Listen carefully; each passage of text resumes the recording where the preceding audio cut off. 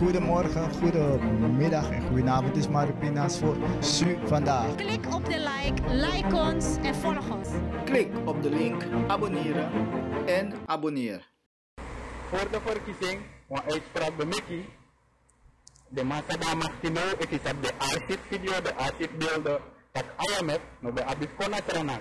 Maar nu, je ziet hier, assistent 𝐚𝐚𝐬 en de matak, de ingeparlement dankzij vorige regering, waardoor de man Abifkona IMF bij de schulden, zijn vorige regering, Makku. En nu ziet het hier, IMF voor het systeem en de subsidie Abifkona af. Jullie zijn een burger kan op de pistool met die.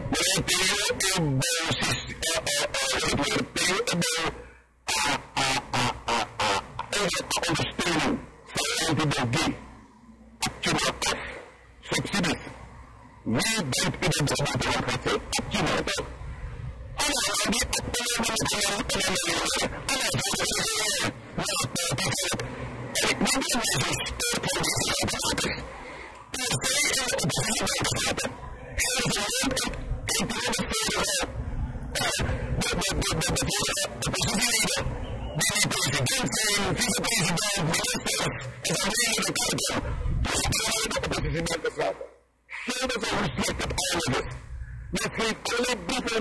Met al die andere erkende instellingen.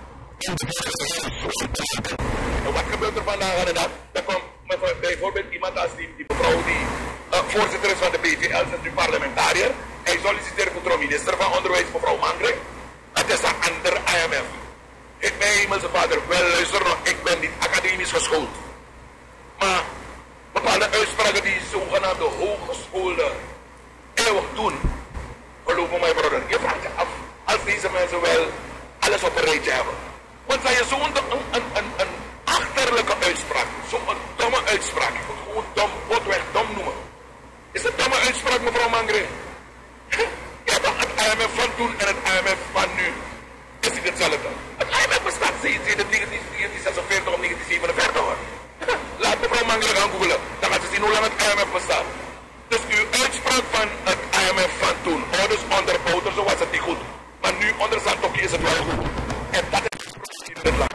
We moeten ophouden met dat gedoe wanneer ik aan de macht ben. Dat is alles dat de vorige regering gedaan heeft niet goed. Is de grootste stommiteit. Je het land niet op, je bent steeds bezig jouw land achteruit te gooien, terug te werpen. In de geschiedenis.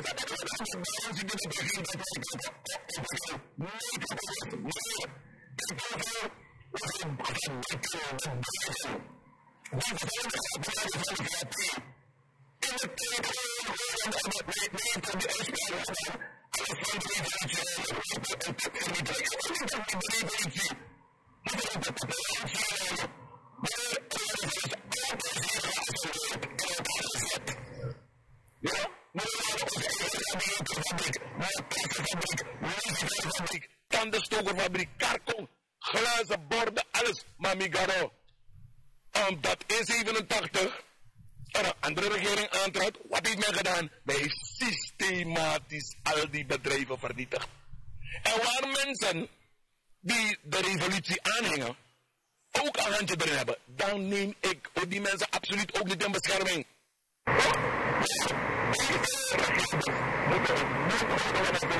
Wat steeds is het de vorige regering. Ik blijf het zeggen. Wat voor voordeel heeft de VAP Suriname gebracht? Nu zien wij dat weer. Nada nunca más. De VAP is nooit een partij geweest die daadwerkelijk opbouw en doelgericht wil werken aan de daadwerkelijke opbouw van dit land. Gelooft u me? Alles van de mannen. Je moet kijken. Het moest een andere president zijn die naar Afrika was gegaan. En daar bezig zou zijn. Openlijk met zijn pornopraktijk. Ik kon niet met zorg. Ik zeg die dingen gewoon zoals de dingen zijn. Toch? Dat kwam met een religieus tentje. Dat is niet waar. Is porno klaar. Ja toch? Dat is ook deze mannen horen. Wat is dat nou prioriteit? Dat je daar allerlei porno-toestanden moet gaan doen in India? Ja. Om land en volk een rad voor de ogen te draaien. Tot voor brein en volk uit. Maar die sapsang weer verdienen. Ja, dan ben ik kerk in maar ik geloof wel in God. En ik zeg, alles wat in het verborgene gebeurt of gebeurt is, want ik blijf erbij dat als velen het weten, dit land is niet gewoon zomaar overgenomen. Daarom moet je kijken toch, iedereen is stil, iedereen wordt omgekocht. De pers, ze zijn allemaal omgekocht. De vakbondsleiders, allemaal omgekocht. De zogenaamde activisten, bijna allemaal omgekocht. Daarom zeg ik Makku, ik doe mijn ding en ik blijf mijn ding doen. Wij hebben een tijdje niet gehoord dat je soms ook bezig bent met andere dingen. Je hebt ook je eigen leven. Maar geloof je me, Makku blijft nooit stilzitten. Ja, omdat ik een taak op heb genomen. Ja, ik word totaal niet ervoor betaald en ik wil ook niet ervoor betaald worden. Alles wat ik doe, doe ik vanuit mijn liefde voor land en volk. Pemi kumba di beri, pemo dede, pemo beri. Ja, en dat vind ik wil meehelpen om een beter Suriname achter te laten. Maakt niet uit waar ik mijn bijdrage kan leveren of zal moeten leveren. Maar wat nu gebeurt, meneer, is gewoon de hemel schijnt. Echt waar, ik kan me niet voorstellen dat mensen gewoon niet willen inzien dat wat zij dit land en dit volk aandoen, ze absoluut weer afgerekend gaat worden. Daarom zeg ik altijd karma. Gelooft u me? Ja? Zijn die niet in karma? We willen geloven, want wanneer mensen zo bezig zijn met hun eigen ding, dan doen ze alsof karma niet bestaat. Wel, ik weet dat karma wel bestaat. Ja? En karma komt ieder tegemoet die vandaag of morgen niet heeft gedaan wat hij of zij het volk had beloofd. En dat is het. Vandaar dat ik zeg, dit volk moet wakker worden. Het maakt niet uit wie aan het bewind is. Regeringen moeten weten, dat als het in het buitenland zit toch? Deug jij niet, presteer jij niet, dan moet jij plaats maken, punt uit. Dus het maakt niet uit wie. VAP, NDP, APOP, wie dan ook. Dit volk moet op hun achterpoten gaan staan en gaan eisen van beleidsmakers dat zij doen wat zij beloofd hebben. Ze moeten hun mond zetten waar hun geld is. Put your money where your mouth is. Dat is wat men moet doen nu weer. Oké, meester Makku. Je gaat aan dat je afvallig stek depressie en de mamuswiki, maar je begrijpt de wat je doet. De mij vier is moet ik het zeggen. De mij vier lekding, de man de mij bedreigt de man of zang, de mij vrede voor kwastrati, wat na 17 februari. En nou de bepaalde voeding, met aftakje naar een bepaalde ding. De vrede voor met bepaalde uitspraken via social media. Wat voor dit denk je, spook dat je moet verdoren. En het is maar een vrede dat je aan komen, zo dictatuur systeem. En eenmaal hoe dit apatori dat die, waar je bent atori voor, op social media ook doen. Waar de meer bijna 3 skoten bij de man en weer voor je klap. Dan heb je mijn burger. Heb je gepast voor de man een pleeg zo'n handeling? Oké, ronduit. Nu is dat soms precies, maar vanaf bij de missie, dan vind ik wel dat eigenlijk onnodig geweld wederom is toegepast. Nou, we hebben laatst nog die perikelen. En dan hebben we het lijkt alsof bepaalde mensen niet willen veranderen in dit land. Toch? De politie, met alle respect naar ze toe, moet wel gaan leren beseffen dat men niet zo licht, men is zo licht ontvlambaar in dit land. Toch? Meneer, wil jij respect krijgen? Moet je ook respect geven, want heel veel politieambtenaren, en laat me dit gelijk benadrukken en aandikken, de goede niet te nagesproken. Ja, want ik ken ontzettend veel die hun werk naar eer en geweten doen en brief de askoot man of askoot vrouw. Wakamitju, wie is 𝐸𝐴𝐷 vijand, om het maar zo te zeggen. Afast wat is mooi takangai, je komt tot rust. Ik ken een aantal, ik ken heel veel. Daarom neem ik zal nooit ieder over diezelfde kant scheren. Maar we weten ook dat er ontzettend veel uitschot zit binnen het politieapparaat. En dat moet nou eens een keertje. Leiding KBS, minister Juspol, beginnen jullie daaraan te werken.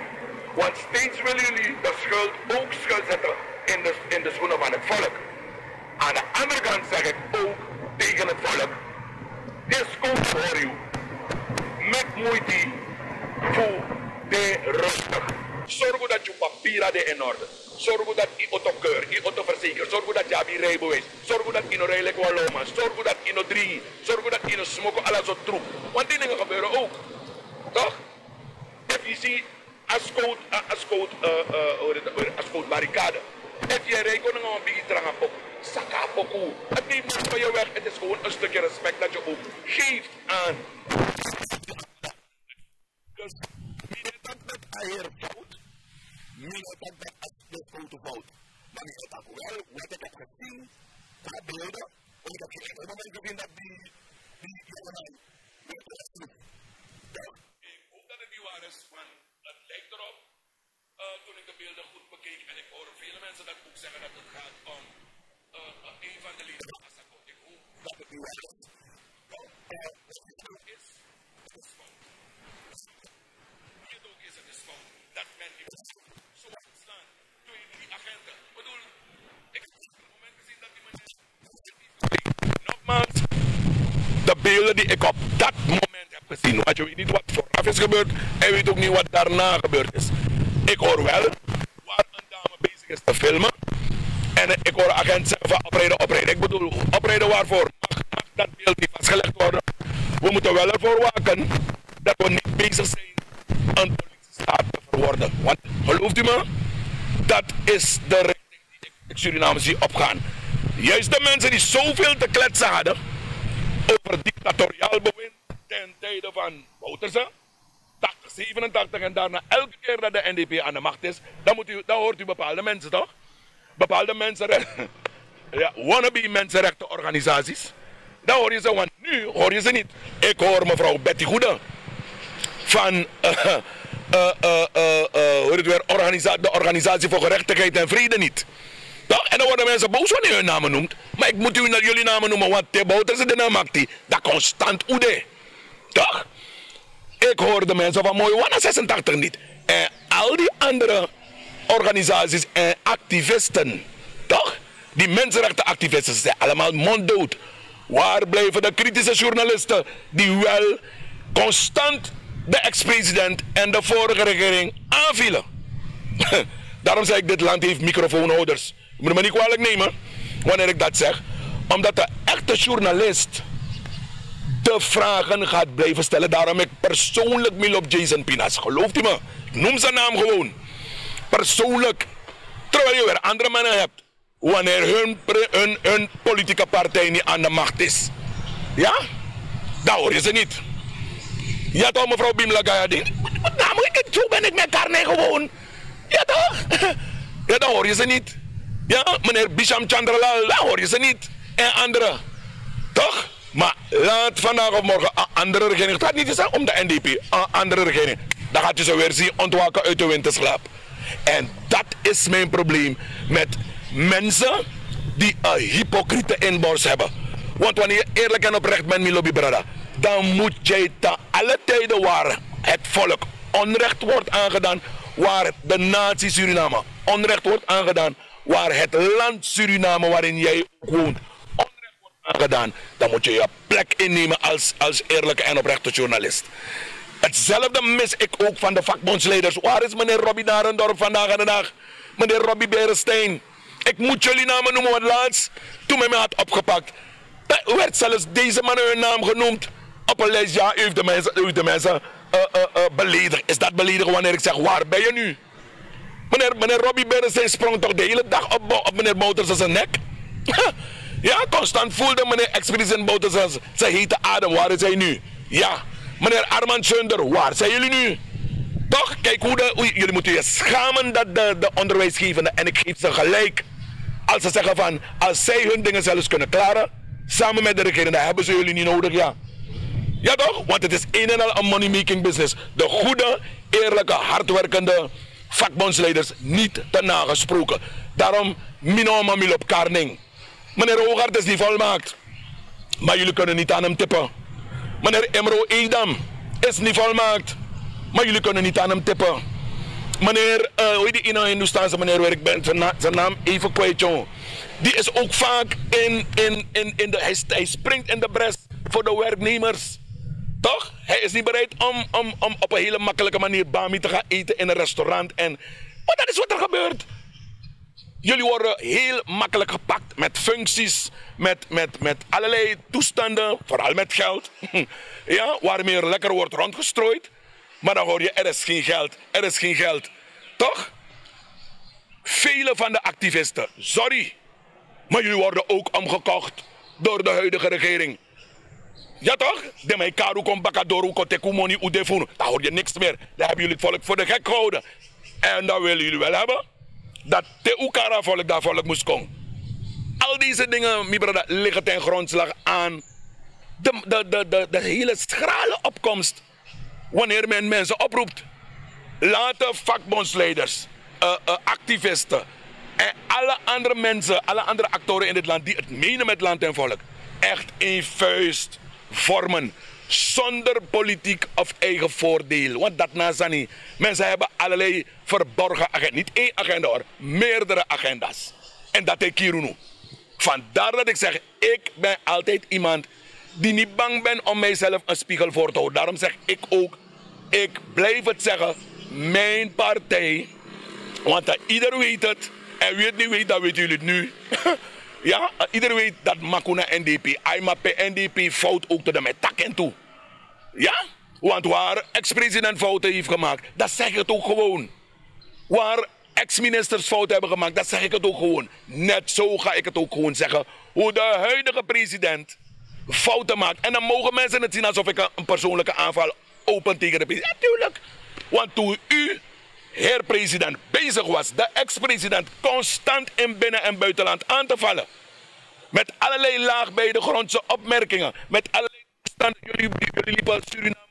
Vergeet you know Trump president van hem kon die besproken ten tijde voor ex-president. En dat is mijn punt. Daarom heb ik altijd gezegd. Ik daag u uit. Doet u iets goeds voor land en volk. Dan u wel ook erover. Maar tot nu toe, 2 jaar en bijna 10 maanden, is het nada, nunca más. Not do. Voorzitter is voorzitter schrijf je. En dat zie ik wel, ja. En met mij de rest van de bevolking in binnen- en buitenland, zelfs de niet-Surinamers, ziet dat jullie een en al bezig zijn met zelfverrijking. Meneer, bijna niemand van de huidige machthebbers woont in Suriname hoor, hun gezin. Ja? En als de mensen even hier zijn, kijk nu de minister van Bibis. Is ook een van ze, meneer Alwetend toch? Is ook een van ze die, zodra mensen kritiek hebben, dan komt hij met zijn toestanden alsof mensen niet mogen praten. Maar je bent ambassadeur geweest. Toch? Je zou het beter moeten weten. Toch? Je bent toch directeur geweest van Nieuwmond. Dat zou ik niet onder jou willen werken. Dus oude commando mag dat niks. Dus wie is dat? En dat is nou verkapte dictatuur onder die mantel van democratie. En dat is deze mannen. Dat zijn deze mannen. Hun modus operandi, mijn broer, is de Mauwerayas voor Askapu. Als schapenvacht van democratie. En tot 2020, 25 mei, waren ze dat. Klokslag, 12 uur, 25 naar 26. Na direct de man Troajas, no shitak, I know een libi dictator dape. En dat is wat er nu gebeurt, mijn broer. President Venetiaan was niet geliefd bij ieder toch? Alles maar bevinden, dat soort van allerlei dingen. Ik zal die dingen niet zeggen uit respect voor ex-president Venetiaan. Maar je weet hoe men hem betitelde, hoe men hem noemde, allerlei dingen. Heeft hij ooit iemand laten opsluiten? Daarom, wanneer mensen me die vraag stellen, dan zeg ik ja. Ik heb een persoonlijke feiten met deze huidige president. Omdat hij de opdracht heeft gegeven om mij te laten opsluiten. Waarom? Waarom? Omdat ik de waarheid spreek. Wel, president, niemand sluit deze man de mond. Je moet één ding onthouden.